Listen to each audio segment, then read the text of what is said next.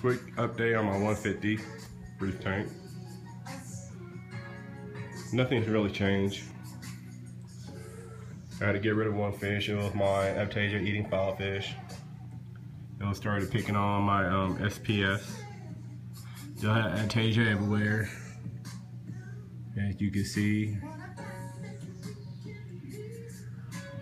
The Aptasia's not really bothering any other coral, but it just looks ugly.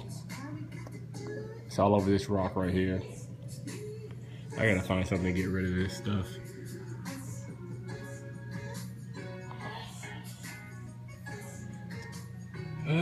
But oh, that's a new coral, my hammer coral.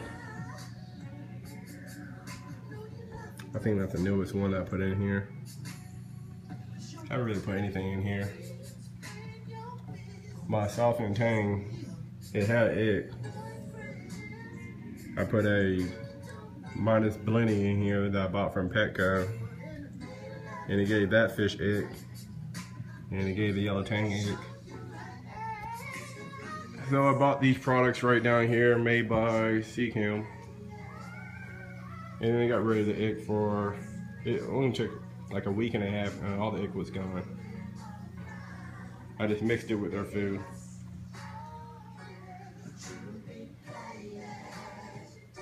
I'll give you a back shot of my aquarium.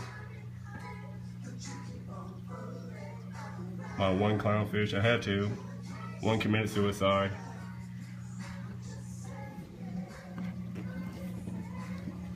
My sea anemone stays right there, it doesn't even come out.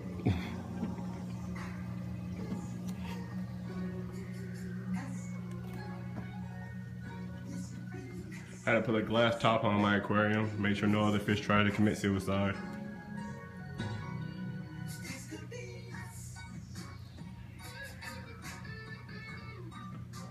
But nothing's really changed in my aquarium. What's up, boy? What you looking at, boy?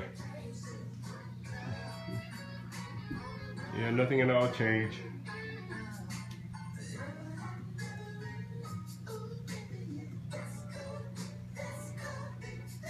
Probably get a diamond goby so I can stir up the sand. I need another pump in here too. I'll mess with the sand, it's like clumping up like that. So hopefully when I get a diamond goby, it'll stir it up. But that's about it. All right.